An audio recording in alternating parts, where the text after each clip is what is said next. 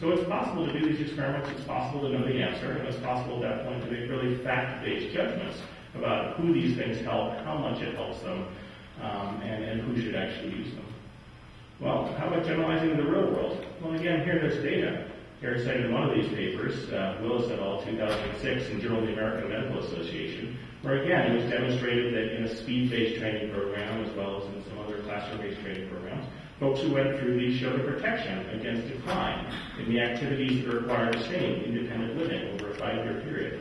Now that's real data that those things have those properties. There's another paper shown behind there that's completely invisible, but in work with Carleen Ball and others, we've seen that in that speed training program, folks who do it show improvements on real-world activities like reading medication information from a bottle or looking up a phone number in a book.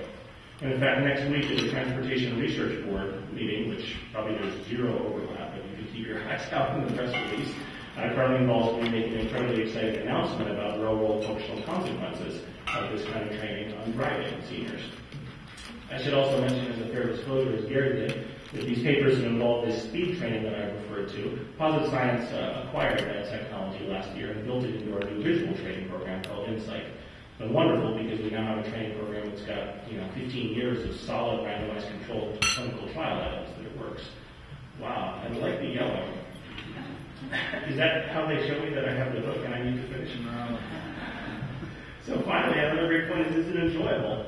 Well, this is a great question. We can answer this question anecdotally. We have hundreds of people calling us, emailing us about their enjoyment of the training programs that we've built.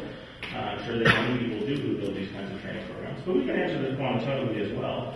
I don't know if we have any consumer marketing geeks out there in the audience, but there's a quantitative measure of the interest of people who use something and recommending it called the Net Promoter Score. It essentially measures how many people are willing to tell their friends, I like this so much that you should do it too. We recently took a look at that with regard to our training programs and saw we had a Net Promoter Score in the 30s, which is equivalent to big successful consumer software products like Quicken and TurboTax that most people like and enjoy. So it's possible to know the answers to Gary's questions, and I think it's important that we do, because the way this market is going to segment out, in my opinion, as well as segmenting out in lime green, is in 3 different areas. And Gary made this point. There's going to be an area here that's called games. And there's really going to be no validation around these. No one's going to be doing clinical trials for the most part. We don't know if it works. But hey, they're going to be fun. And I wouldn't tell anyone, and I don't think anyone else would either, they shouldn't do games to enjoy themselves. I like to play rock bands, but other people might like to play brain age. God bless them.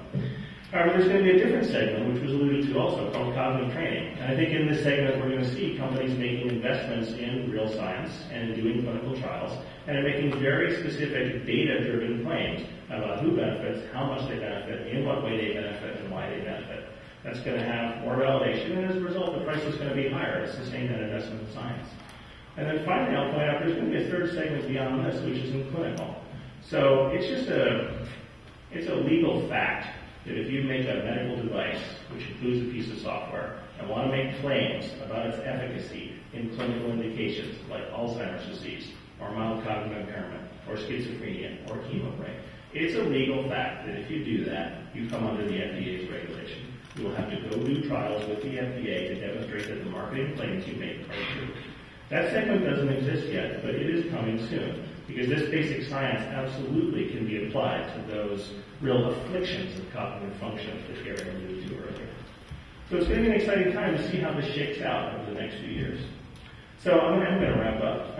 What's my main point? Well, I asked the question, does brain fitness work? And of course, the answer to the question is complicated, like it always is. The right kind of brain fitness training can drive specific real-world changes that are important and people notice. But not everything works. Not everything works in the same way. Different things work differently, and I think it's important to show and measure what those things are and how they work differently.